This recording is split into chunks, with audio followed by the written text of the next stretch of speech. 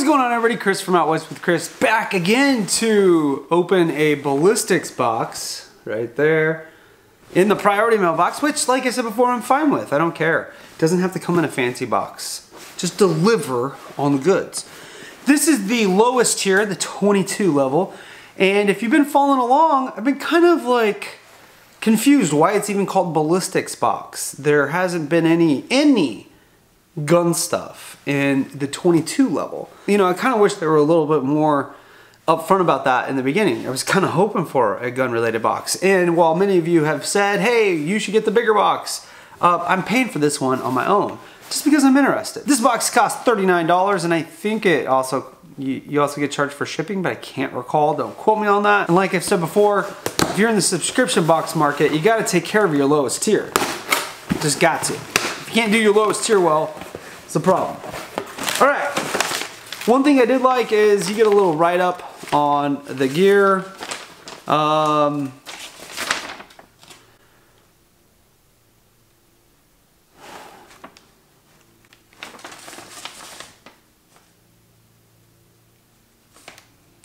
Okay, so this month we get one item. One item this month.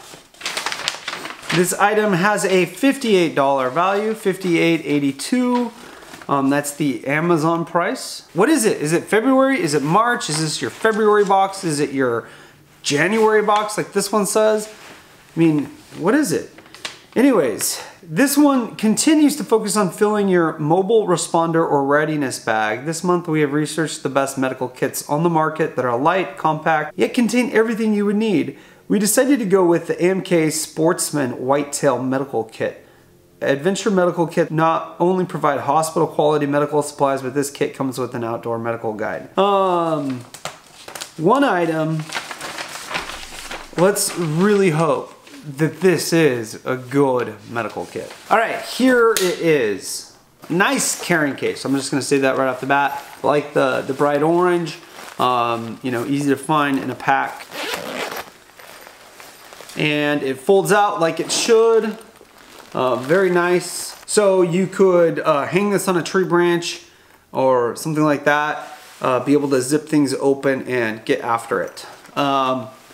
Wound care, sprain, blister. So it's broken up into sections. Okay, so here is your full kit. It comes with a patient assessment form that you can fill out and a pencil. So there's that. Over here you have a bunch of medications and a little like pamphlet that kind of covers the medications that are included. So pretty good actually. And you get quite a bit of stuff in here. You get some pain relievers, inflammation, so some ibuprofen. You get some acetaminophen. You get some allergy medicine actually. You also get pain fever, heart attack, so that's your aspirin.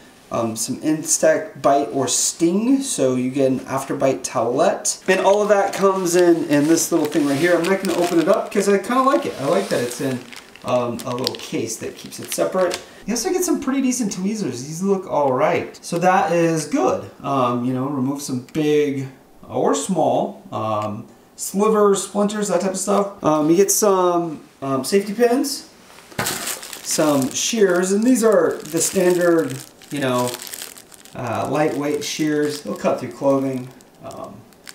But yeah, that's about it.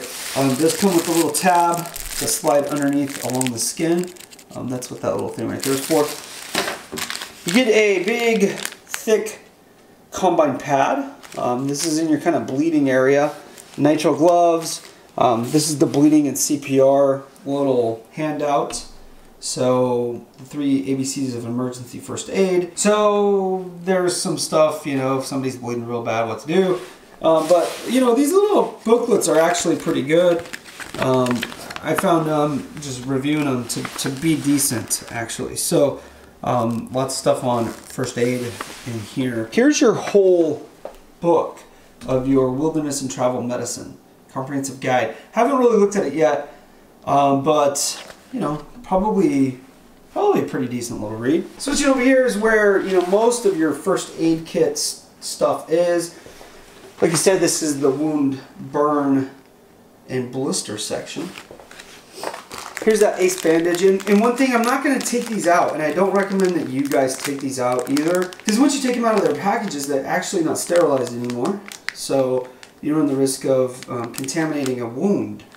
That's why you do want to wear those gloves. You want to use it for your safety, like if somebody's bleeding or really badly cut. You do want to wear gloves just so that you don't contaminate the wound as you're cleaning it and prepping it and you know, helping somebody mend up. So keep these in their packages, folks. And a nice roller gauze bandage. Kind of thin, but I actually think this would work pretty well. The big triangular bandages right here. Cotton tipped applicators. It feels like there are 2 of them in here, so that's nice. Here is a little syringe to irrigate a wound, and the one thing that you don't have in here is like saline. So, you know, saline, or I guess in a pinch some purified water. I do recommend taking an eye wash bottle and adding it to your kits. Always a good thing to have. Like I said before, some moleskin, so to help with those blisters on your feet. And then a bunch of bandages. So these are just your standard Band-Aid bandages. I'm not sure of the quality. Then you have some butterfly bandages, about 3 of them. Some nice fabric knuckle bandages, you get about 3 of those. Here are like your antiseptic towelettes and your triple antibiotic ointment, that type of stuff. Like I said before, I'm going to keep it in there. Here's a non-adhering dressing. Bunch of other non-woven sponges. So sterile sponges right here and right here. And these are nice size 4x4 sponges. Here's another one, non-adherent pad. So it's not really a sponge, but you know, a couple pads.